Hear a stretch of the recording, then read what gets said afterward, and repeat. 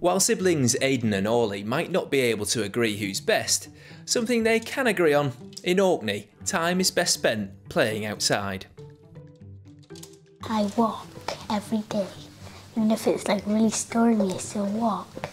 And sometimes I would swim in the sea.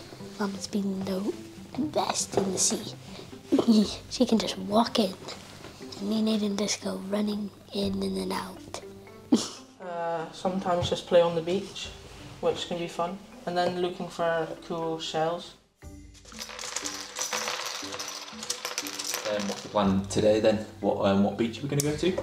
Inverness. I want to go to the normal one. We go Inverness, yeah, we go to that because it's really close, isn't it? Yeah, and you can touch the ship. And there's the shipwreck. There is the shipwreck. Orkney is often ranked as one of the best places to live in the UK, and that's not just because of its beaches. But did you know it isn't actually just one place? It's a large group of islands off Scotland's north coast. Hundreds of years ago, Orkney was part of Norway, under Norwegian and Danish control. But it became part of Scotland in 1472, when King James III received the Orkney Islands as a gift to help secure his marriage to Princess Margaret of Denmark. While that was a long time ago, the links between Orkney and Norway are still celebrated here on Norwegian Constitution Day.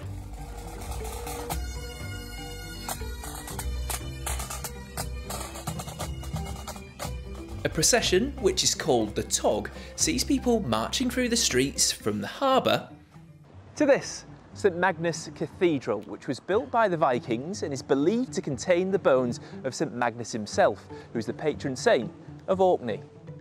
And now some people want those links to become even stronger, changing Orkney's relationship with the UK.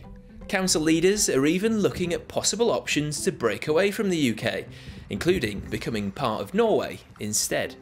I feel like it could be quite useful because they could help us in quite a few things, such as resources, building, even money-wise. It was originally a part of Norway before it became part of Scotland, so it'd make kind of more sense to become a part, but I'd like to learn Norwegian and stuff. I think it's pretty good because of resource-wise, and they could build like a power plant instead of going to the mainland, the new water tunnel. We could make our own electricity since we make hundreds of more volts than we need to with all the windmill and the water-powered things.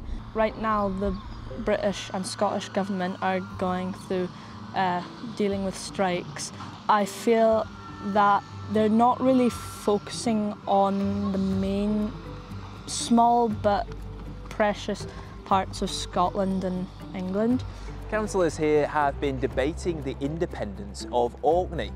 They say they've been treated unfairly by both the UK and Scottish governments. They argue that they haven't been given enough money to maintain essential services like ferries to the mainland. The Scottish government says that they will get almost £90 million to fund those services, whereas the UK government, well, they say the UK is always stronger united.